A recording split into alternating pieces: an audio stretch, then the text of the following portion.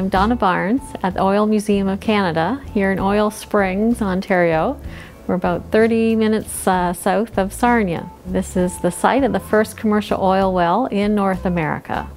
They didn't know what to do with it at first. It was sold to another fellow, Mr. Williams, and he decided to make that oil into kerosene. He refined it and he sold the kerosene, and that was in 1858. So we preceded Titusville by 1 year. The museum got started 1957 or 58, and by 1960 they had the doors opened and it was full of artifacts from the area, and people would just bring everything that they thought should be in the museum. The first wells, they were just dug 14 feet into the ground, then the oil started seeping into that well, and they were able just to bail it out and then refine it.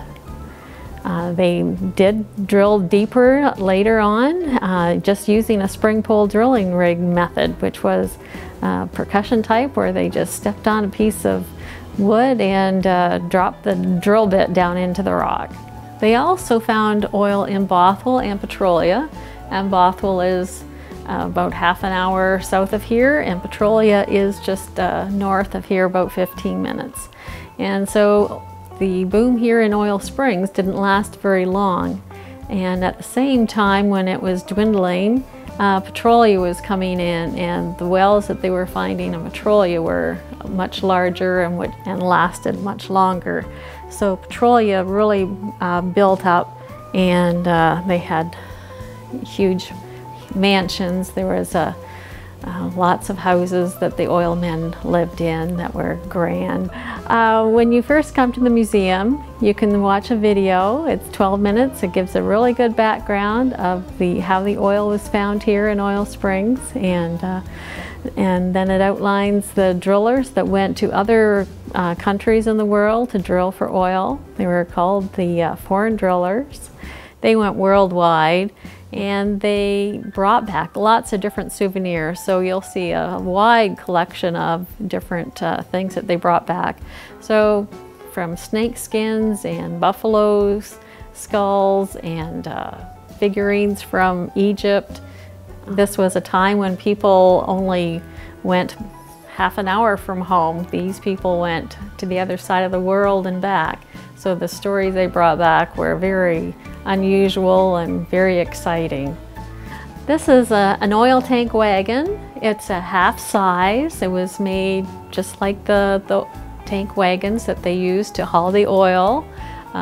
They used it on the plank road that was built from Oil Springs right into Sarnia, and it was on an angle. All the other roads in Lambton County are east and west, but this one was on an angle. All of the metal characters that you'll see around the fields, they were produced by a local welder, Murray Watson. He was assigned to make those by Mr. Fairbank, Charlie Fairbank, to depict different scenes that would have been in the fields at that time. So he's taken different pictures from the past and recreated them into making metal characters. This barrel was the first one made for Imperial Oil, and that's how they shipped the oil at first. And this is the last one that they produced. It looks more like a drum.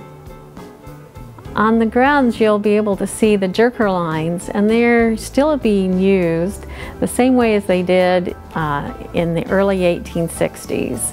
Well, on our property we just have demonstration wells, but around the block you'll see still producing oil fields. There's still about 500 to 600 producing oil wells in the area, and there's about 6 different producers still using the same methods that they did in the 1860s, which was the jerker lines.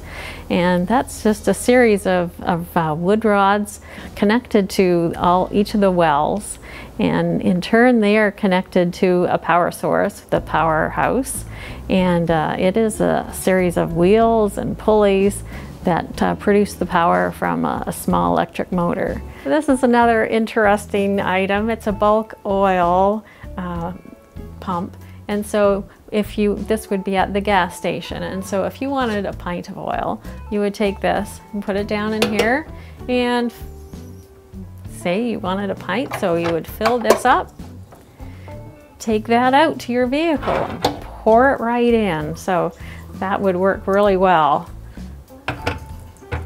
There's lots of oil companies that had their own oil, motor oil.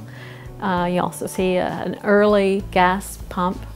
So this worked a lot different than ours. So you would pump up the gasoline into the glass chamber, and then it would come down.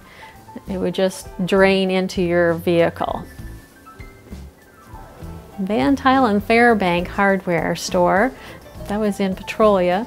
There was also a satellite stores in Oil Springs and in Bothwell. And Fairbank, you'll notice the name there. He was John Henry Fairbank that started the jerker line system. And he came to Oil Springs as a surveyor, but he got the oil fever and he decided to drill wells while he was here, and he struck some very good wells. And after that, they were using steam engines to pump those wells, and he connected a few, and he started out making the jerker line system for the wells. And so now Charlie Fairbank, his great-great-grandson, he is still producing oil from those fields.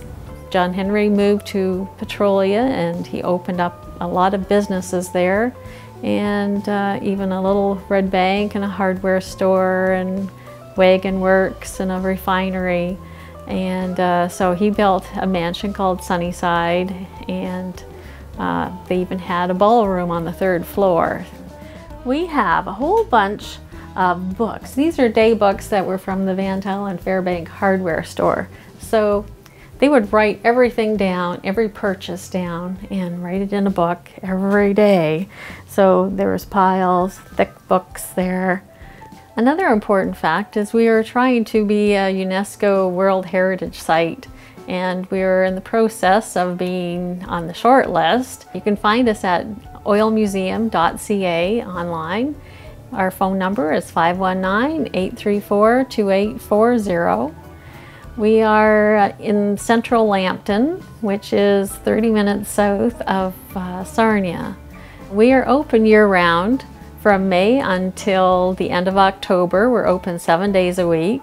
And then from November until May, we are open Monday to Friday. So we would love to have you come in and check us out. Thanks for stopping by, and thanks for watching.